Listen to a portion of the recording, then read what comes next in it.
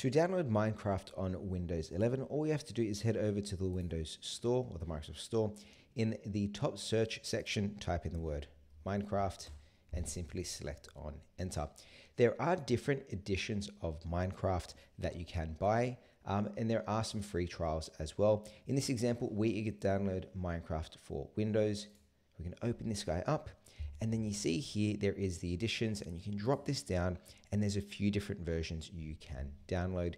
In today's demo, we are going to download the free trial of Minecraft for Windows by simply selecting on the free trial option. The free trial gives you about 100 minutes of gameplay, and then you will have to go ahead and buy Minecraft.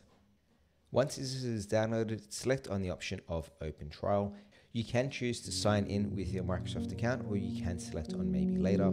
If you're trialing it for the first time, maybe hit that Maybe Later option and then simply select on Get Started, and you've installed the free trial of Minecraft for Windows on your PC. If you want to download other editions of Minecraft, you can of course go back to the Microsoft Store, simply select on Minecraft, search again, and either from here, you can choose which version, say for example Java and Bedrock for PC you want to buy, or you can choose Minecraft for Windows again, and then drop this guy down and choose which version of Minecraft you want to buy. Once you found the version you're after, simply select on buy, and it shows you what you get in that bundle underneath.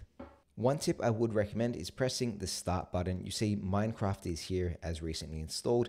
I would either right click on it and then go pin to start. So it's here at the start menu, or right click on it and then choose pin to taskbar. So it's easy to access down the bottom in your taskbar as well.